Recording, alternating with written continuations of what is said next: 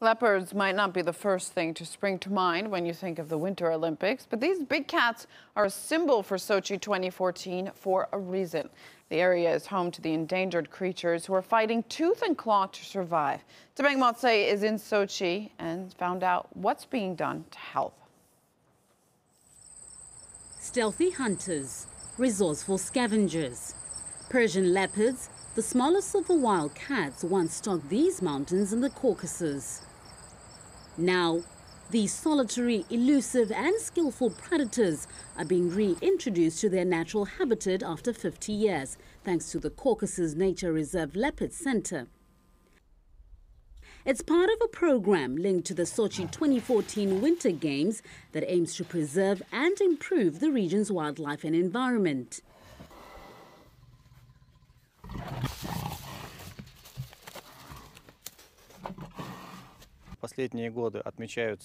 Though the animal has been spotted in the Russian Caucasus a few times, there is no viable leopard population there. Our program is designed to start a new population of the Persian leopard in the Caucasus Mountains and to restore the species in its natural habitat. There has been success here. 2 cubs born at the national park in July were the first ever born in captivity. Their parents had been brought in from Lisbon Zoo in Portugal. It took 2 years for them to get used to their new home and each other. The connection wasn't immediate, but it did come, and their first kiss was captured on camera. The health of the family will be monitored using GPS chips for the next 20 years. All in all, the center now has 10 leopards. It's hoped this group can lead to a resurgence for the species. The leopards live in a temporary open-air cages in the reserve, which are equipped with cameras. They're observed closely while they adapt before being released into the wild. Their food is pig, released in the cages to sharpen up their hunting skills.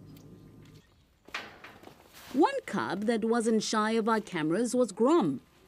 His mother neglected him after he was born.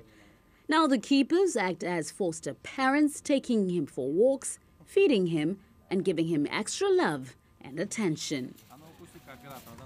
Now Grom here is only 6 months old. He's pretty happy and he will be here making sure that there's more of him out of this nature park.